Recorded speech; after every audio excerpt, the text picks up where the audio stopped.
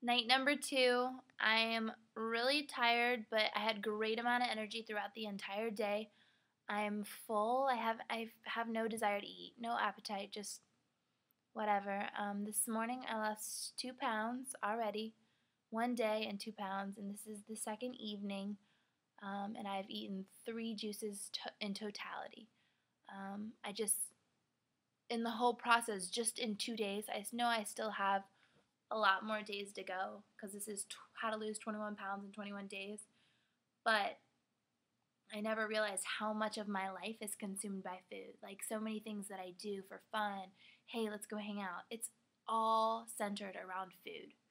Like every enjoyment I feel like is centered around food. I love food. I love food so much I didn't even realize it. And instead I could learn to enjoy the little portions and just enjoy that little moment instead of have the whole day be based about food. And I think that's what I've been doing. And instead of doing things for fun, like I'd always be like, let's go out to dinner. Let's go to a nice dinner. And instead I could be hiking. I could be like going out with my friends, going bowling, playing soccer, anything.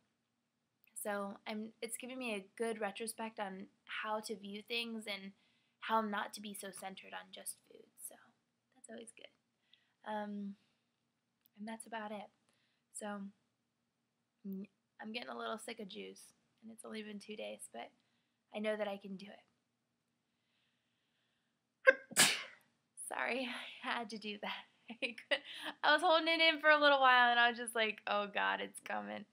So I'm trying to stay as motivated as possible. I know that I can do it, and it sucks because everyone at work is always talking about food that they're going to cook and prepare and that they're going to eat when they get home or go to lunch, and it's hard because you want to enjoy that as well, but it'll be worth it in the end. It'll show me good willpower. And if you have a goal to lose weight and you really, really want to lose weight, just remember that if you always do what you've always done, you'll always get what you've always gotten. So try to do something different.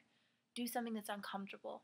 Do something that you know, like, hey, I've never tried this before and I need to reassess what I've been doing because I just want it. And if you want anything bad enough, you can make it happen. Good luck.